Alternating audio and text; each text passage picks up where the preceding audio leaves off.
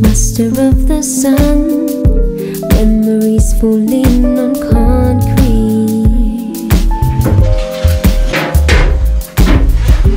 Leaving them behind, now you swear to be my enemy.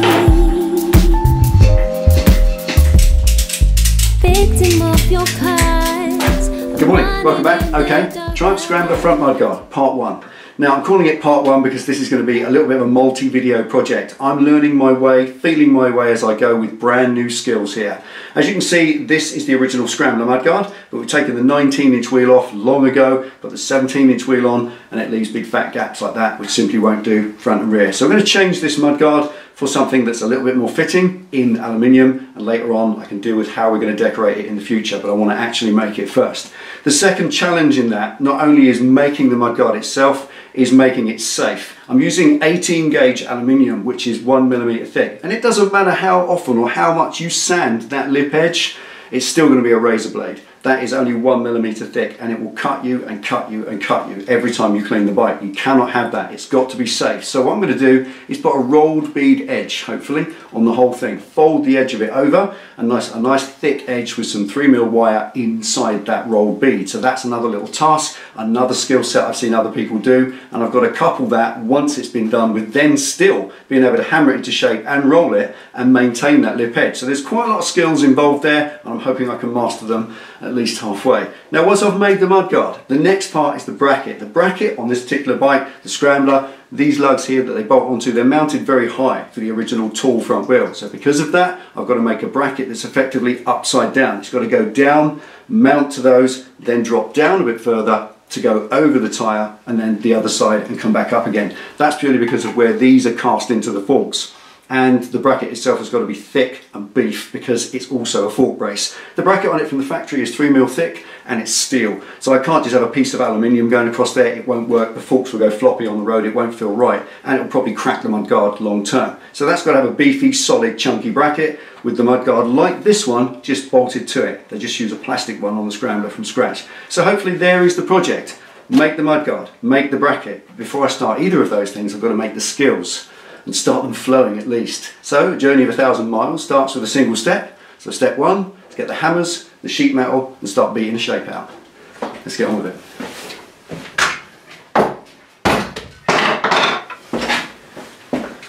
Right.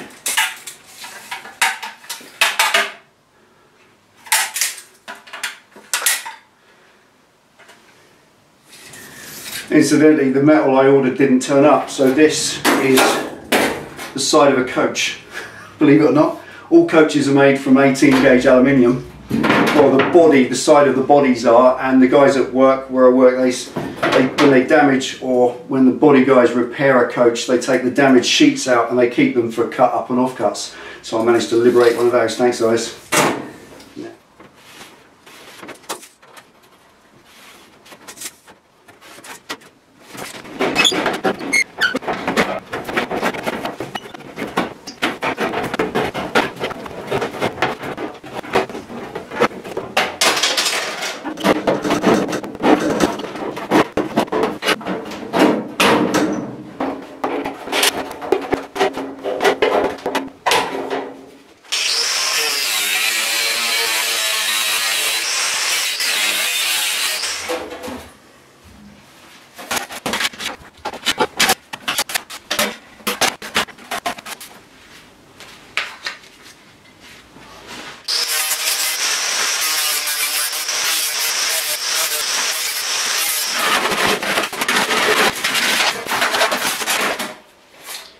Right, there we go. One practice panel. 18 gauge aluminium. Now normally if it's thicker aluminium, you might anneal that, heat it up and then cool it so it goes all soft. But honestly look, it doesn't need annealing, it's too thin.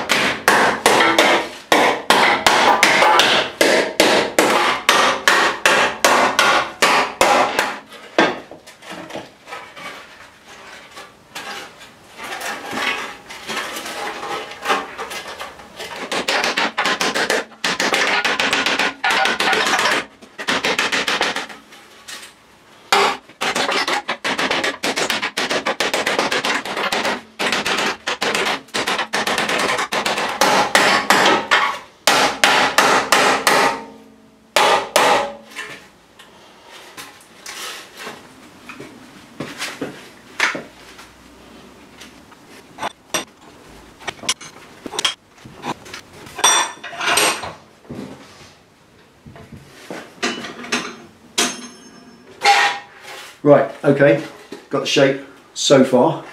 That's it. It's kind of mudguard shaped. It's longer than it needs to be, probably by about 3 inches each end. That's to give me room to fold it over and make the lip. And obviously it's way wider each side, but that's partly to give me something to grab hold of as I roll it. You see the normal mudguard, the one that's there is probably only that wide. So I'll be cutting probably that much off. So I've done half as width again. I measured the width 6 inches across, and I've gone overall 9.5 inches across in all. So it gives me plenty to grab hold of as I'm wheeling. Talking of which, let's do it.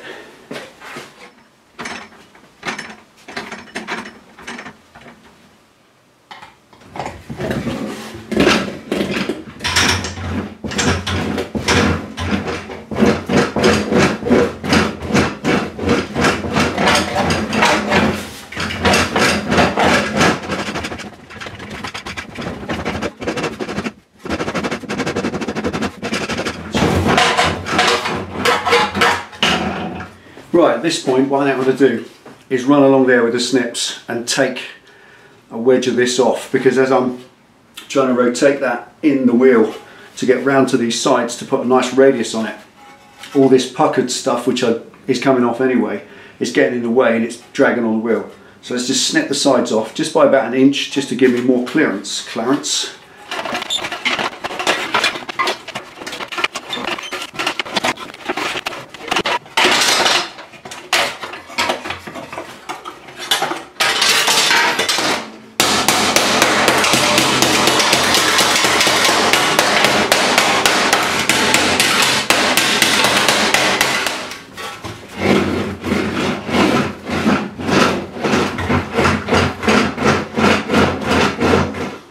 As you learn this, as you practice and you get the skills and you start to feel the metal, one of the things that is constantly on your mind is trapping your thumbs under that wheel, and to avoid that is steering. So learning how to steer the metal so it goes where you want it to go is kind of the most unexpectedly challenging thing and kind of the most fun.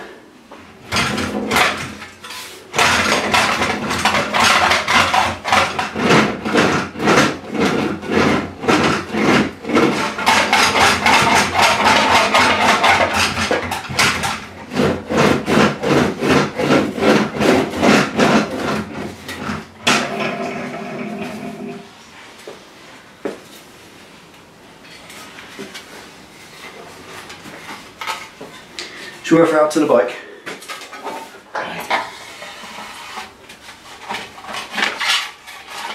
Right, so it's straightened out a little bit. That's interesting. I think what I need to do is put a flatter anvil in. I've got quite a curved anvil in, which is why when I offer it up, it's pulled in too much that way. So I think a little bit more work with a flatter anvil and hopefully push down front and rear instead of pushing down on the sides.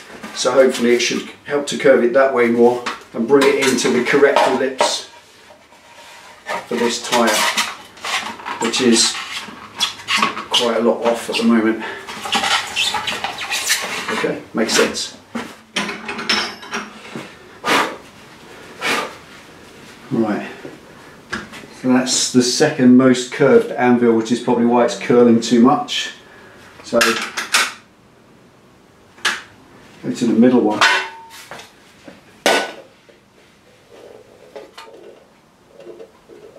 I read in Eddie Paul's book that if you've got the ellipse you want and you don't want it any more elliptical but you want to curve more that way, then pick an anvil that's the same curve as what you've got, like that one,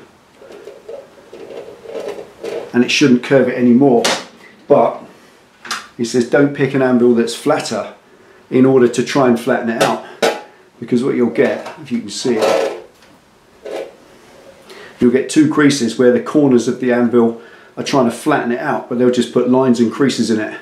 So if you want to flatten it out, physically pull it as you roll, but if you want to curl it round, then pull it down as you go. It's all about motor skills.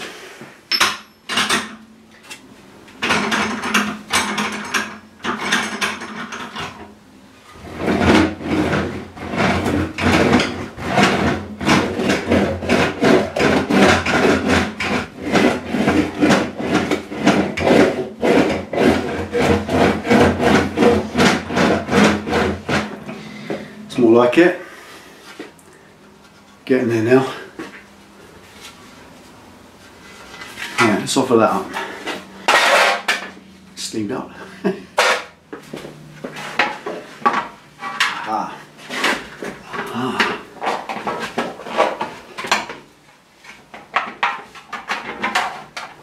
Almost there now, so it's just more of the same. Just time and patience.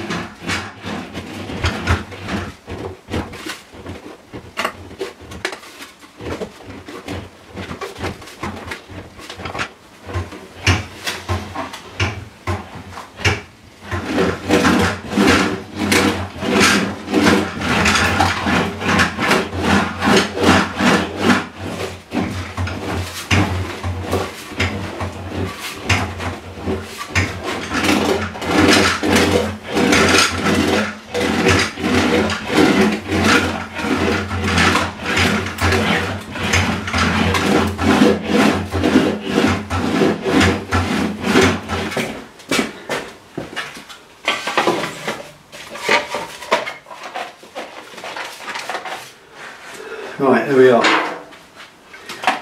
That's got the ellipse that way and curve that way and no creases. Now obviously wheeling it quite hard to get the shape to put lines in it everywhere.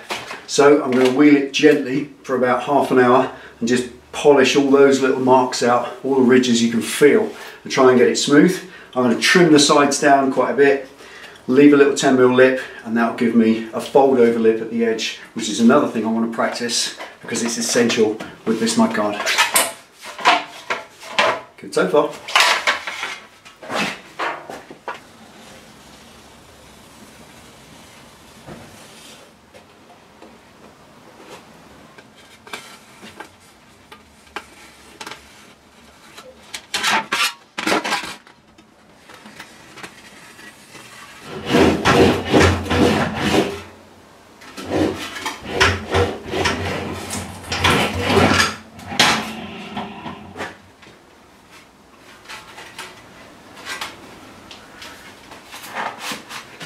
Right, okay, now I've got it to the exact size of the wheel that I need as a blank. If you go to the chopper shops, if you're building a chopper or something, very often what you do is you buy a blank, which is just a blank fender, often right the way around, and you just chop it where you need it, usually for the back or the front, and that now is very much an aluminium mudguard blank. Love it. So now it's going to get a Sharpie, mark where I want to cut it, come an extra 10mm, and that'll give me the fold over.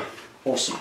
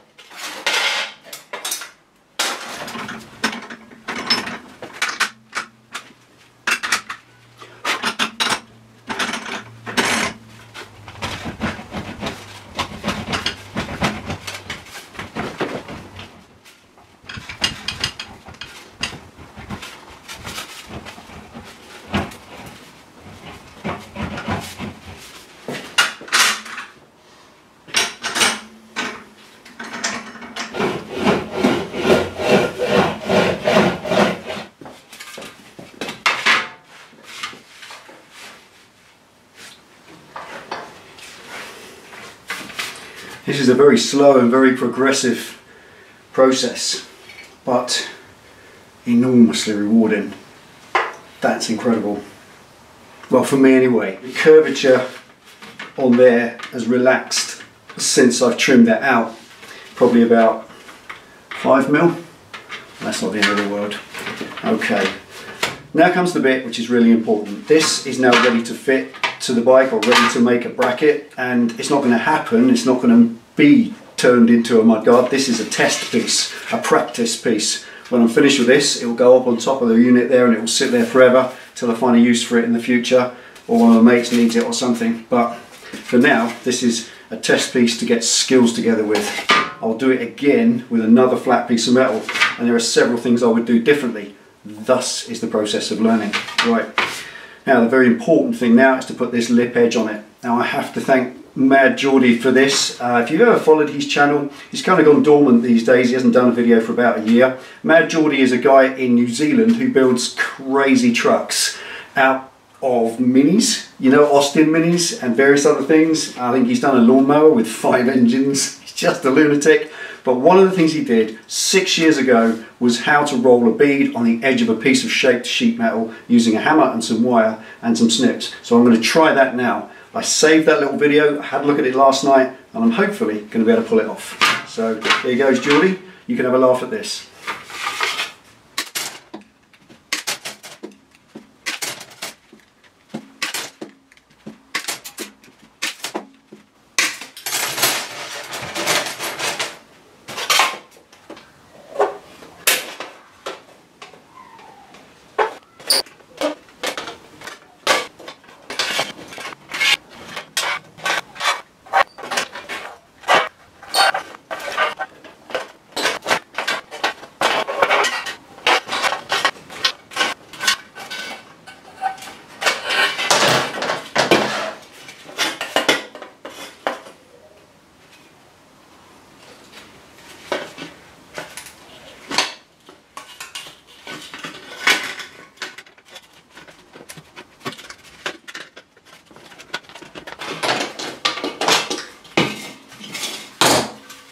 Right, you see the general idea. A piece of wire.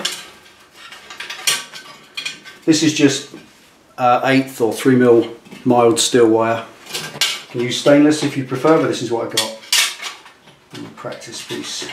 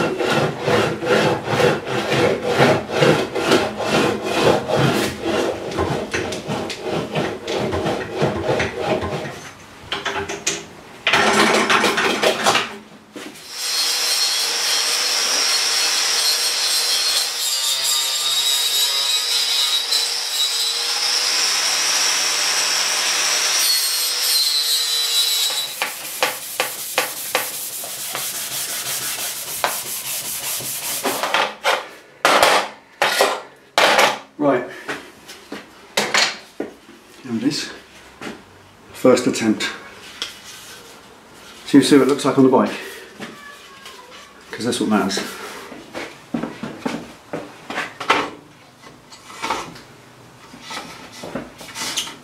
Right,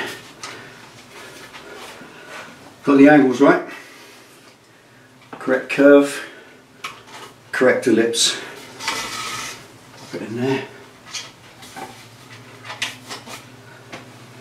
and that's much better. That's a day of skills learned, a long day as well. It is a time consuming process, but extremely satisfying. I've absolutely enjoyed today. That's been amazing, and a half decent result for a first attempt anyway. Not good enough for the bike though.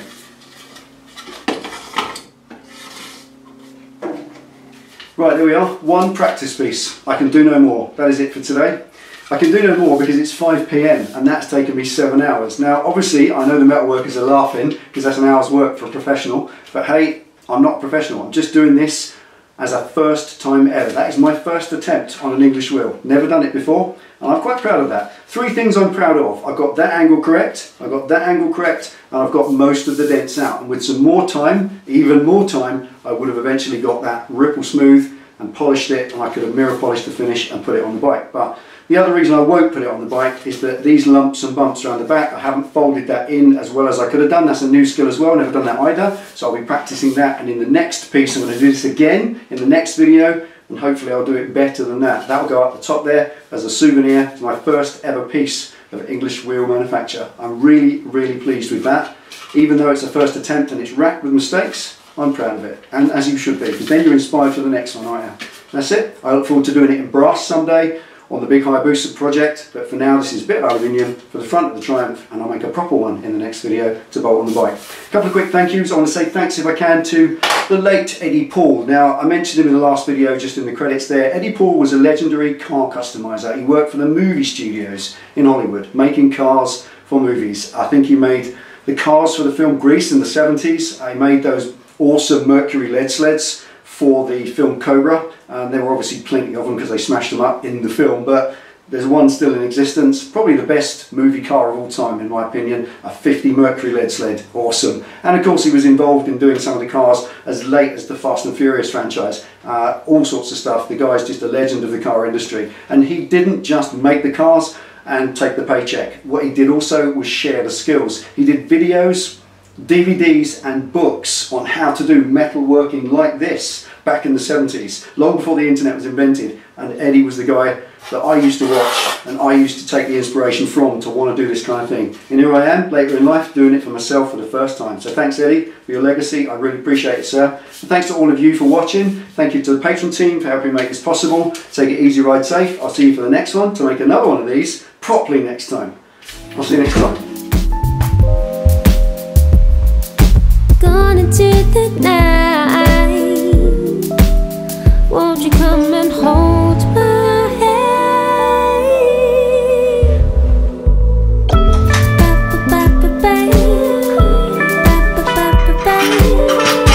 Master of the sun, master of the sun.